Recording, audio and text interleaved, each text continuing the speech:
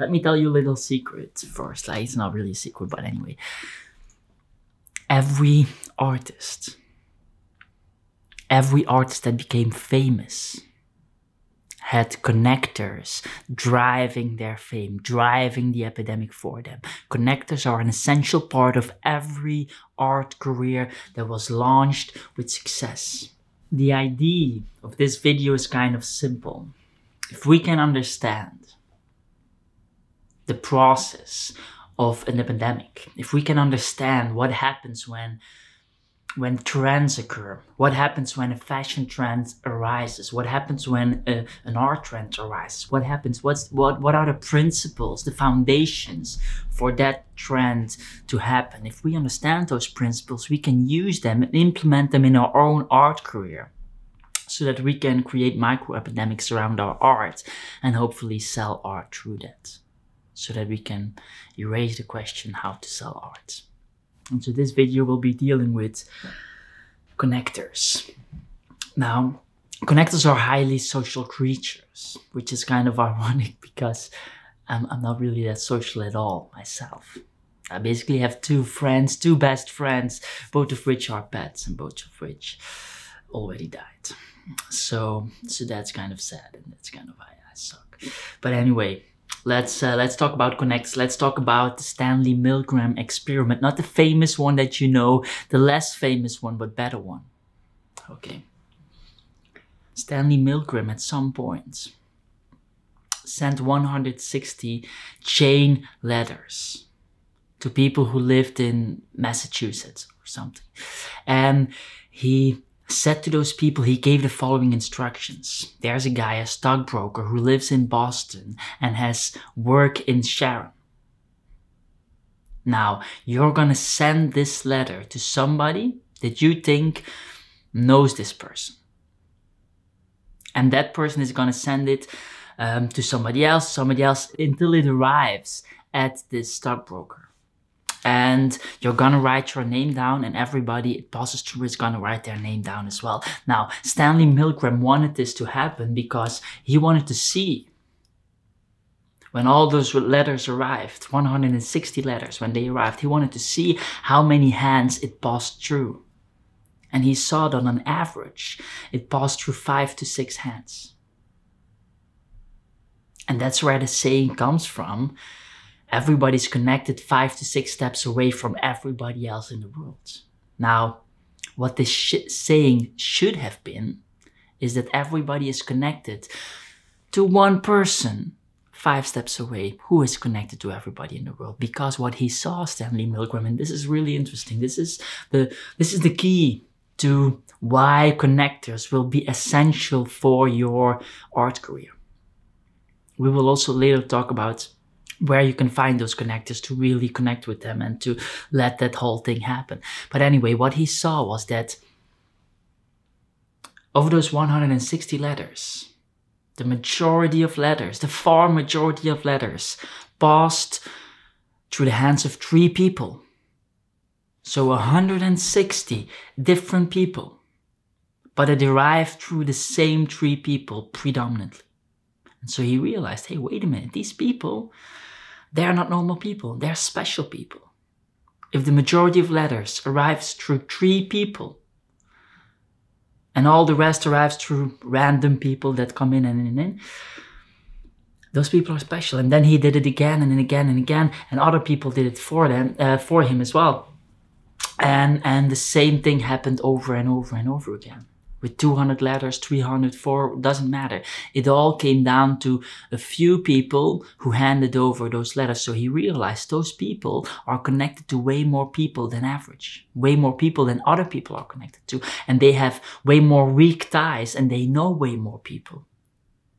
And he called them, or somebody else later called them connectors. These are the types of people that have 5,000 Facebook friends and actually have those friends, not because they added a lot of Facebook friends, no, because people naturally connect with them. They are connectors, they are social creatures, they're really, those are the types of people that are the popular kids who didn't fail, you know? Like the people who just have some kind of like, yeah, social talent, in a way that they care about other people, in a way that they need connections as some kind of food, and therefore connect throughout life. And you find them in all areas of life, including the visual arts. A lot of collectors, a lot of dealers are actually connectors, and know an insane amount of people. But not only collectors, just art lovers, some of them are connectors. Now, where will you find these connectors? These connectors, you will of course find them in all areas of the art world. Exhibitions, museums, just openings in general, stuff like that. Those are the obvious ones. But the interesting ones, the ones where you will find most of them centered, like collected almost, is in panels. For example, when you're applying to for a grant or something from a foundation, a lot of those people will be connectors. Particular prizes, competitions that you can participate in, the panel members there, a lot of those people will be connectors.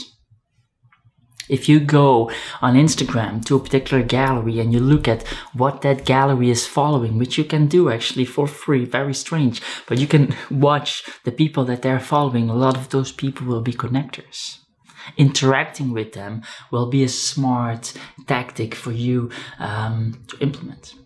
The interesting thing of what I just told you is that all the top level artists, the Damien Hirsts, the Jeff Koonses, the Richard Princes, the artists that we aspire to be, that they use these marketing principles.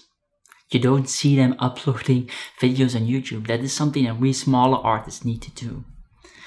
But you see them operating in this way. They have market mavens, sneezers, and connectors, what I just explained, working for them and doing all of that stuff. There are a lot of marketing executives nowadays that think and that claim the following thing: that marketing is kind of almost dead.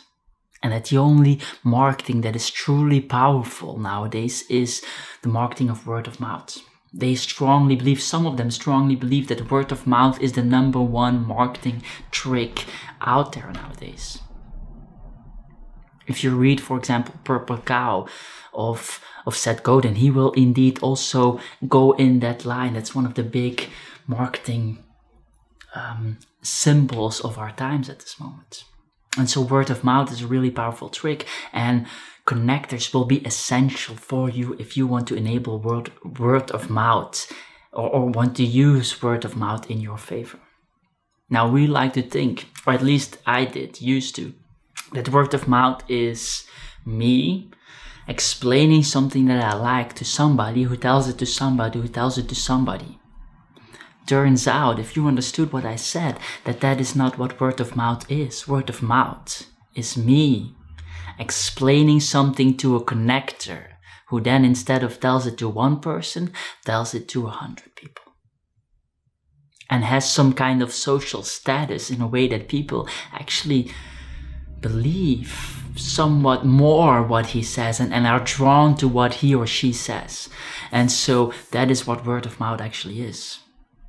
Not Instagram influencers who like send a lot of DMs to get a lot of likes, whatever. No, real connectors who are influencers in the real world.